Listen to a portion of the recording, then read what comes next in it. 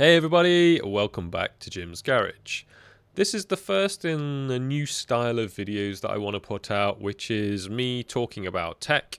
It might be about things in the news, it might be about little projects I've got going on. This one in particular is going to be about my impending network upgrade, or specifically internet upgrade. More on the network upgrade to come. As you know, my internet's been terrible for years. I have phone line internet over a copper wire. I get at best 80 down and 20 up, but that's all due to change. Thankfully, Virgin Media have just fibered my area, and I'm going to be able to get symmetrical 2 gigabit internet. Great, hurrah. What's the big deal? Why are you making a video about this? All good questions. Well, if it was 1 gig internet, I'd be pretty much good to go. But you know, in my home lab, I run dual firewalls in high availability. I've got some videos on that you can go and check it out. And obviously, most of my kit, and probably most of your kit, is either 1 gig or 10 gig. Yes, those 10 gig ports can talk down to sort of 5 gig, 2.5 gig, and 1 gig, but they're all used, and it would be a big waste to use that for a 2.5 gig connection. So I need to go on a little bit of a shopping spree in order to make this work. So over the course of these videos, I'm going to show you some of the thoughts around what I'm going to purchase and why, but I also want to ask you guys out there if I'm making any mistakes. Are there some better products that I could be using for what I'm trying to achieve?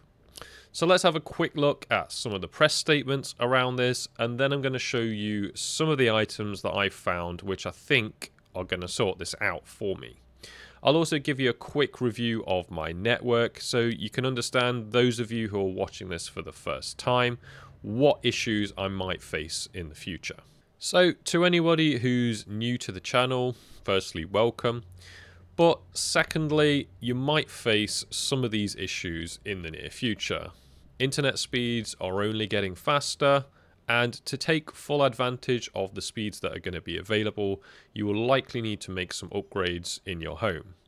Now, when I buy this service on screen, it's obviously going to come with the Virgin Media branded hub, which I'm not sure who manufactures that. I'll cover that in future videos. That will obviously come with 2.5 gig, I assume, out of the box, which is great if you just have your probably standard setup, whereby you use your ISP router, you plug in your devices, your games consoles, whatever, and then most of your traffic is probably going to go over the Wi-Fi. For me, however, and for anyone who's sort of a home lab tinkerer, you probably have your own firewall setup, your own switches, etc. And you want to be putting this ISP router into modem only mode, or at least bridging it so that you can take advantage of some more advanced features within your firewall. So just as a quick refresh, I'm going from 80/20 to 2 gig symmetric. And as you can see on here, it's because of the XGS PON, which is kind of the latest and greatest, certainly at the consumer residential side for fiber technology. The old Virgin Media network is using DOCSIS 3.1, I believe, which was originally designed for cable TV. So most of that is for mass download, so you can get good download speeds, but the upload speed has always suffered. Yes, I think it is capable of significantly higher upload speeds, but it's never going to meet the demands, or certainly meet the capability that a new fiber network can provide. Frustratingly, for those people who have been long-time Virgin Media customers, you'll need to wait until your network is upgraded to the XGS PON before you can take advantage of this speed. But I have a little sympathy for you. I've been on a phone line for way too long. Making these videos on YouTube, having to upload, do edits, is really hard work, especially when you're downloading things like multiple ISOs all the time.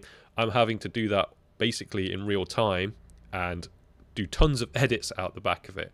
In the near future, hopefully I can just be pulling containers in real time and talking you through that process, and you'll see the basic end-to-end deployment of container services or whatever it is that I'm covering in that tutorial.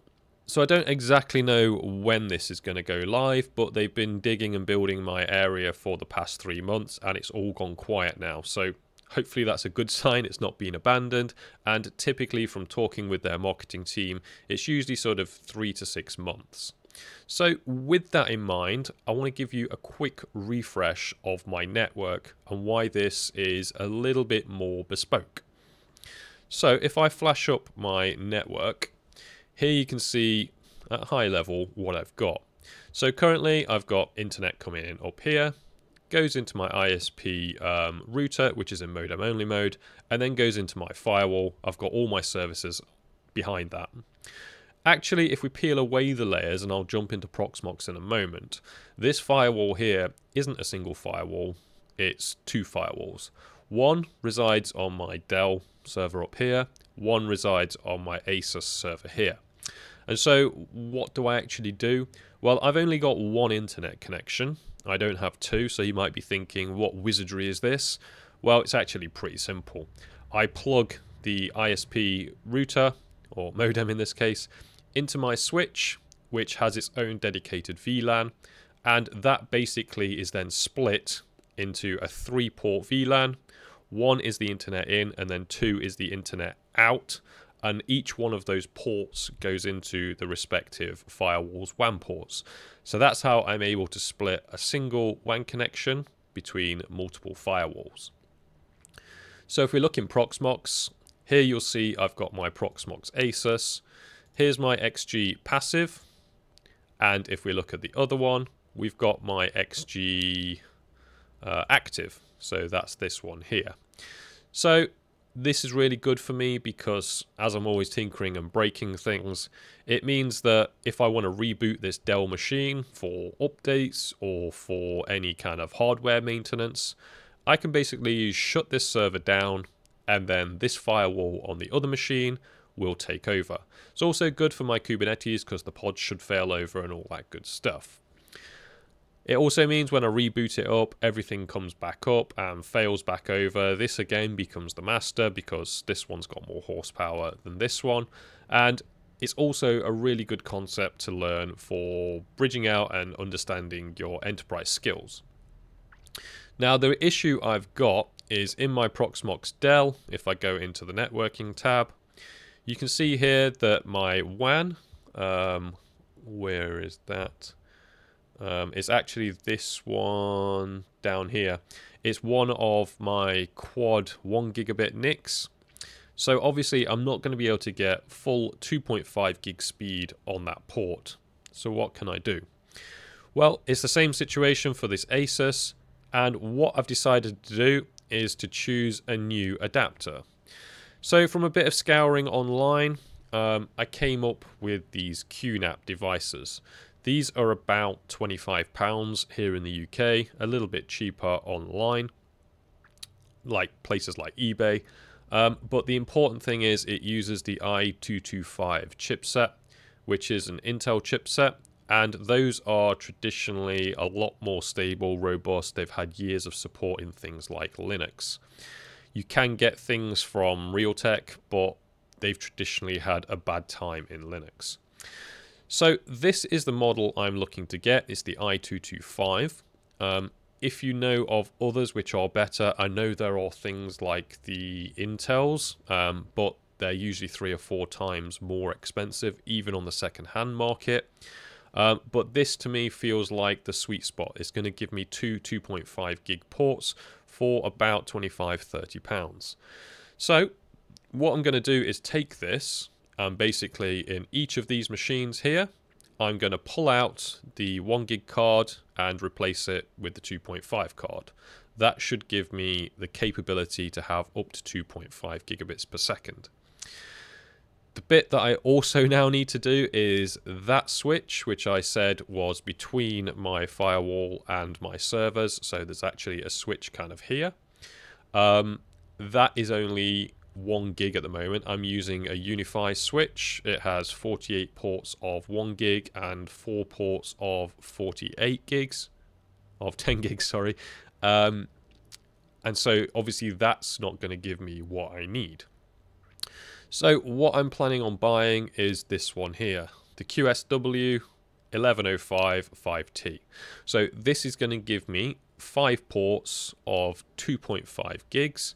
And Serve the Home gave this the kind of thumbs up, their best 2.5 gig switch. So reasonably confident that this is going to be good. In terms of what it's actually going to be used for though, it's a glorified splitter. That's pretty much all it is. I don't even need something managed. I just need something that's going to enable me to split that single internet connection between two virtualized firewalls. And this should foot the bill. So that's kind of all I wanted to go through in this video. In future videos, and pending on what you tell me, this is terrible, go for this product instead. That's kind of what I want to get out of this anyway. The next video, I will go into actually acquiring that hardware and rejigging my network to accommodate it. I've not done a server build or a server teardown on this channel before, and that's something that I want to get into. I think it's really interesting to see how servers differ from consumer equipment. And there's probably a number of you out there who are thinking, do I really want to go down the server route? Do I understand it? What's going on here? What are the benefits? What are the quirks? Hopefully I can cover that off during that process. Off the back of that, I'm really excited to see what I can do with kind of 2 gig internet. There's going to be so many things in terms of cloud and almost real-time collaboration, real-time bandwidth that it allows me to do things, full fat 4K real-time, all that kind of stuff. So hopefully you enjoyed this little bit of a different take on it. As the channel banner says, it actually says Tech Talk and Reviews, so reviews are coming soon. You might have seen my recent sponsorship. Really excited to bring you that video. I think it's actually quite a cool device. But also more sort of talk around tech. I won't stop doing the tutorials, absolutely. But I think I've got something like close to 100 videos on tutorials. I've covered off a lot of the big ticket items, and I now want to talk more openly about tech, where it's going, what I see in the enterprise space, and how we can bring that into the home. Anyway, thanks a lot for watching, guys. I hope you enjoy this. Please drop some comments below. Let me know where I'm going wrong in this approach, and if you've got any hardware recommendations that you think would be a better choice. Anyway, hit that like button, hit that subscribe, and I'll see you on the next one. Take care, everybody.